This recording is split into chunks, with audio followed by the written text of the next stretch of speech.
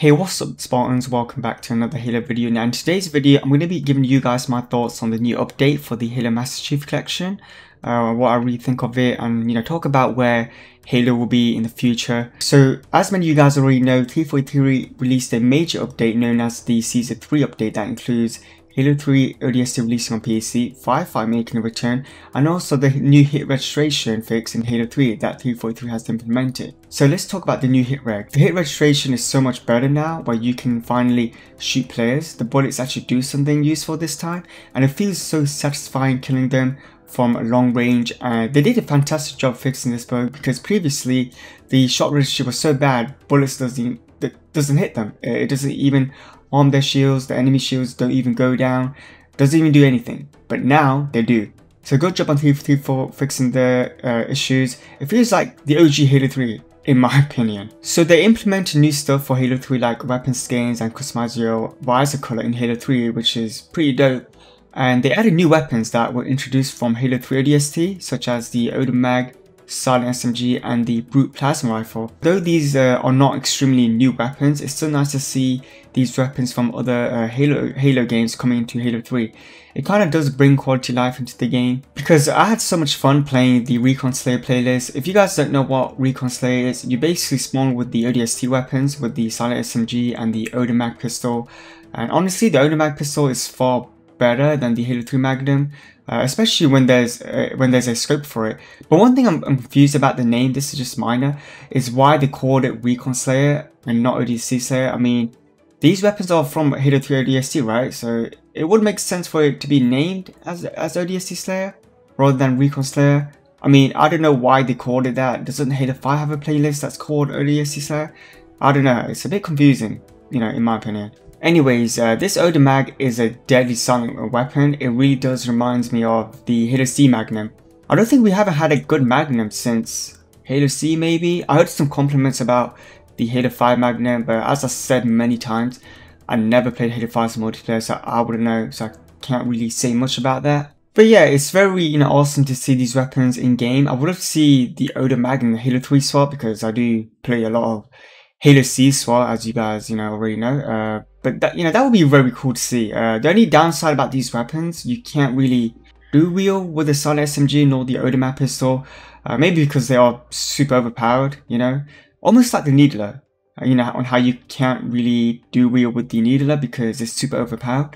Well, you could do it in Halo 2, but Bungie removed it in Halo 3 because it was super overpowered and there was no balance to it. You could have a dual wheel with the Brute Plasma Rifles, which, as you can see here, which is nice. Anyways, they also included the challenge hub in game rather than the on the main menu screen. This is very helpful because me and my buddies always have to leave the game just to see a challenge that we want to do, and it was kind of annoying. So it's very helpful to see in game now. Rather than on the main menu screen, we can just press the start button and head straight to the challenge hub. Now, moving on, so 343 brought back Halo 3 ODST Firefight, and they included a lot of new options in Firefight. It's so much better than it was, way back in the day when Halo 3 ODST was released in 2009, because you couldn't play Halo 3 ODST Firefight matchmaking. There was no matchmaking system at all back in the day. It was just local, and it was, so hard to find people that had Halo 3 ODST.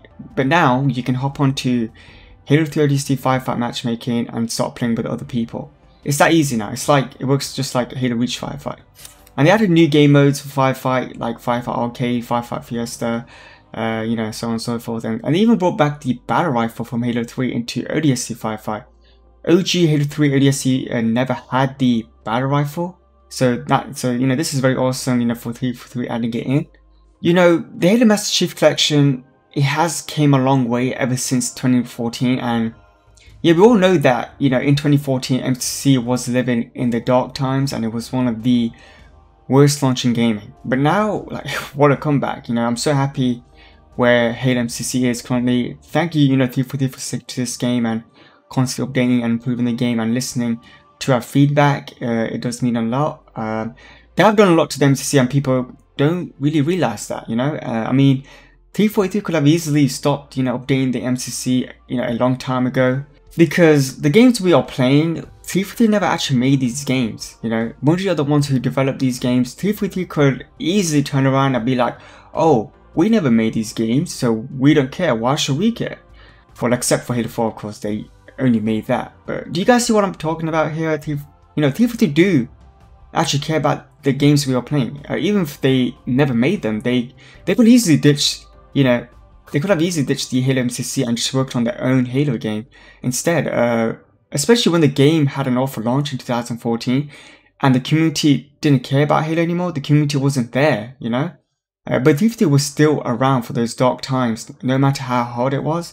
And even to this day, and not many game developers actually do that. The only game developers I can think of that has done something like this was probably Hello Games, you know, the people that made No Man's Sky. You remember how that game launched, right? But look at it now. So I think overall, only, you know, 2 gaming developers stuck to their games, regardless how bad it was. So I'm very grateful. I'm very grateful where Halo MCC is currently. We are so lucky we even getting these kind of updates for these very old games. Honestly, like, we should be grateful. You know, we should be happy where it's at. And yeah, I know it took 343 to fix these games 6 years later. But it's better than never, right? There are still exciting things to look forward to with Halo MCC. You know, the next season, you know, we may see crossplay, custom game browser, hopefully, you know, with dedicated servers. I do hope they do something like that, which I'll be so pumped up for. And then official mods for. That will be absolutely hype. Like, when that happens, you know, that'll be the real deal, you know. That's when Halo will change forever. If they add official mod support, the same level modding, you know, level as custom edition, I can promise you that will change Halo forever. Halo will enter its new prime when there's, you know, if the new official mod support, if modding support is the same level as custom edition, absolutely no doubt, you know, that game, you know, MCC overall will change forever. It will live on, you know, it will become eternal. Yeah. Okay guys, I think I said enough for today's video. I do apologize if I have forgot anything. I do end up forgetting the things I wanted to say every time I want to end the video. So I'm sorry if I forgot anything that's important. But if you guys enjoyed this video, be sure to subscribe and like the video. And be sure, you know, to follow us on Twitch. We will always stream Halo on Twitch literally every day. And hopefully I will see you guys there. Please let me know, like, down in the comments below, what do you guys think of the new update? Or, you know, do you guys, you know, are you guys enjoying the new update or whatever? Like, let me know down in the comments below. And I'll see you Spartans in the next video.